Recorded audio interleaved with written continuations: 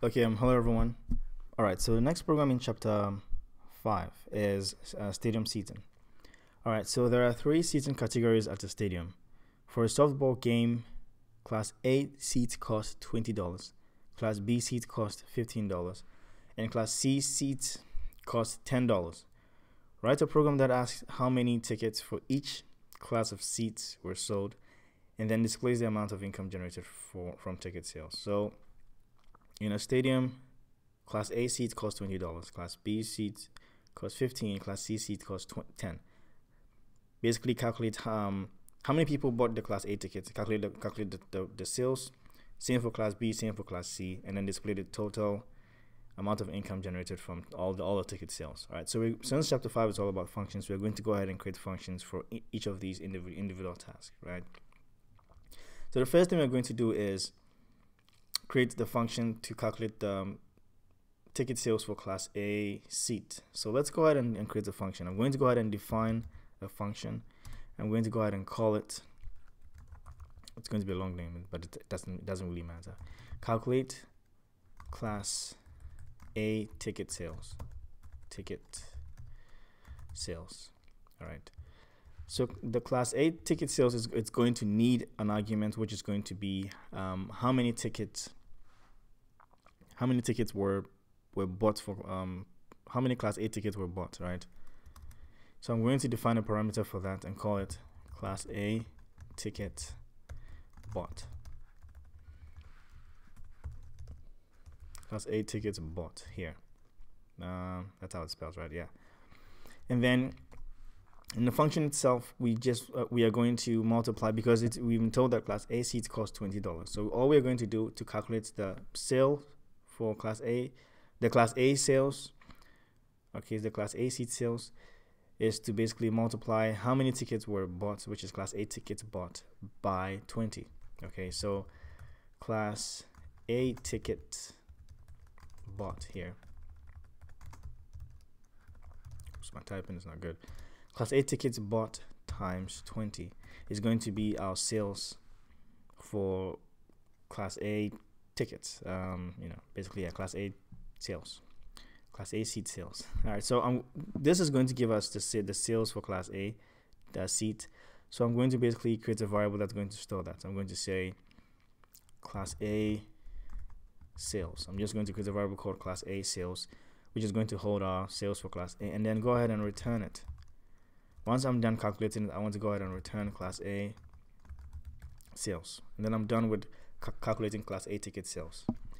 It's going to be the same thing for Class B and Class C. The only thing that's going to change is the price of the ticket for each class. So I'm going to basically define another class called calculate Class B ticket sales, and then change this to Class B tickets bought. Change this to Class B sales. Change this to Class. Basically, just change things around. Change this to Class B tickets bought times not 20, but because it said Class B seats cost $15, so times 15. And then when you're done, return Class B sales. So the same thing for Class C. Now we only defined the functions. We're not calling them yet. So yeah. And then change this to Class C.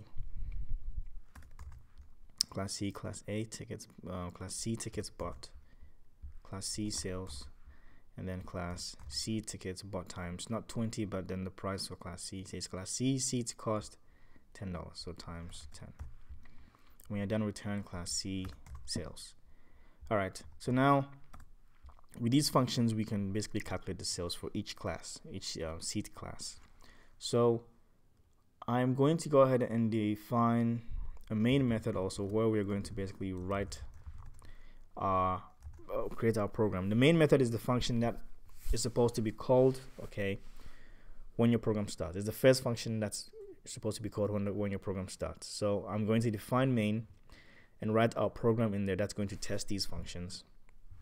And then when I'm done, I'll call the function main, which is going to basically run our program, because all the code for our program is going to be here. These are just functions defined. The code in the main function is going to use some of these functions defined here. So remember, we are just defining main. We haven't called it yet, so nothing is going to happen until we call it. So what I want to do in the main function is let's ask the user for how many tickets were bought for class A, right? So let's go ahead and use the input function, okay, to ask the user for how many tickets were bought for class A, for class A. And now the input function always returns a string no matter what. Even if the user types in a number, that number is going to be returned as a string. That's how the input function works. But we can't use strings in calculations. So we have to go ahead and convert that string that is being returned to a number, because we want a number. When you think about it, the user is going to type in a number of tickets that were bought for class A. But the input function always returns a string. So we need to convert what is being returned to a number. And the way to do this, in this case, we want an integer, because it's just going to be a number of tickets, 5 or 10 or 15 or 20. So I'm going to call the int function and surround everything that is returned from the input function with parentheses. Basically, I'm converting everything that the user has typed to an integer. And then I want to store it in a variable that I haven't declared yet. But I want to store it in a variable called, let's say, class A ticket bought. It doesn't matter if this name is equal to or is the same as this name here. This is a function. The scope of this variable is only within this function. This is also another function. These two functions, they don't see each other. Actually, all these functions don't see each other. The variables you declared here, they work in the scope of that variable is in the function. So these functions don't see each other. These two names are considered different because they're in two separate functions. All right, so class A tickets bought, it's going to be equal to whatever the user types, converted to an integer, right? Now, I don't want to bypass this line here. This line is like a guideline to try to help me write 80 characters on a line. It's like a Python standard to do that. So I'm going to stick with that, and I'm going to break this line into two so that I don't exceed this line. I'm going to close the string, concatenate it with the beginning of the string, and then before I break it, I'm going to type in a backslash and hit enter. Before you break any line in Python, you have to type in the backslash and hit enter. So that's what I've done here. And now it's broken into two lines. Same line, but it's broken into two lines. It's still working the same way. All right. So now I'm going to do the same thing for class B tickets bought and class C tickets bought. So I'm just going to paste this here, so I don't actually have to close. Yeah, there we can see. So class B tickets bought, class C tickets bought just changes to A, B, sorry, class A, class B, class C tickets bought. All right, so that's fine. All right, so now we'll have everything stored here by the time it gets to this point. Now all we have to do is call the functions and then calculate the tickets bought, right? So we know that, and calculate the sales for these seats, these different classes. We know that the calculate class A ticket sales is going to basically return the sales for class A seats based on how many tickets were bought, right? So we have to create a variable to get or basically store that return value. So when I call the calculate class A ticket sales function here, I need to pass in the class A tickets bought here, and that's going to return the class A sales. So I'm going to also create a variable called class A sales. Again, these names are the same, but then because they're in two different functions, they're considered two different things. They don't see each other. You can define the same variable in the same function. That's bad because but then this is considered a different function, so they don't see each other. They are considered two different variables because they're in two different functions. All right, so just like I explained with these. All right, so class A sales is going to be, we call the function and then we give it the number of tickets. It multiplies with the price and then returns the sales. I'm going to do the same thing for class B sales and then class C sales. Okay, so class B sales is going to be equal to class B ticket sales. I'm calling that function, and then pass in class B tickets bought, and then class C sales is going to be equal to calculate class C ticket sales, and then class C tickets bought. All right. So now we'll have all the sales. All we have to do is add them all up together, and then display it. Now you can go ahead and create a function for it. Actually, as a matter of fact, let's just do that. Let's create a function that's going to basically add them all together. So let's define a function and call it calculate total sales. Calculate total sales. And calculate total sales is going to need 3 arguments. It's going to need the sales for class A, sales for class B, and then sales for class C. So let's just define parameters for those. So class A sales, class B sales, and then class C sales. It's going to need those, and once it has those, all it's going to do is add them all up together. So let me just copy this whole thing, add them all up together.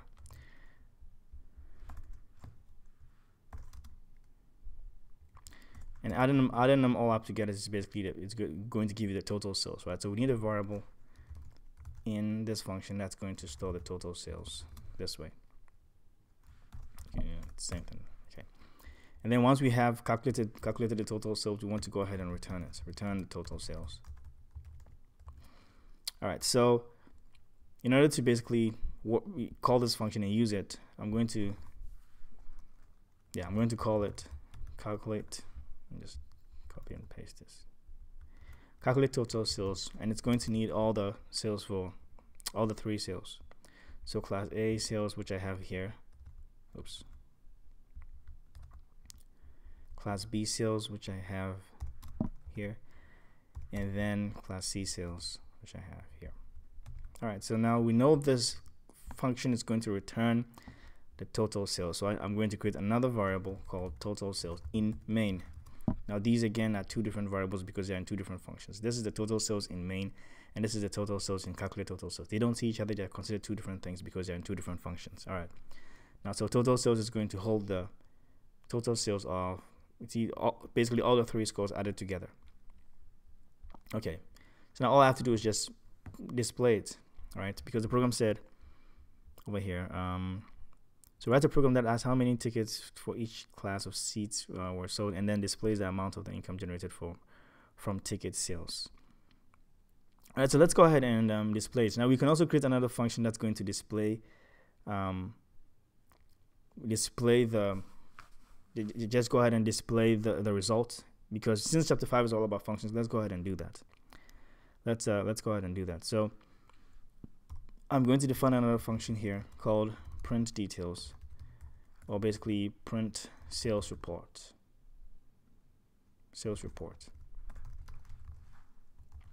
And sales report is going to need the class A sales. So it's going to need class A sales, right? It's going to need class B sales, class. So these are parameters I'm defining. I could call them anything, but I'm just calling them, these names. I could call them anything. When you call this function, whatever you pass in as argument is going to replace these parameters. So it's going to also need class C sales, and then it's also going to need a total sales. So they can print all it's doing is printing out the details. It's not doing anything, just printing out. It's not calculating anything, just printing out the details.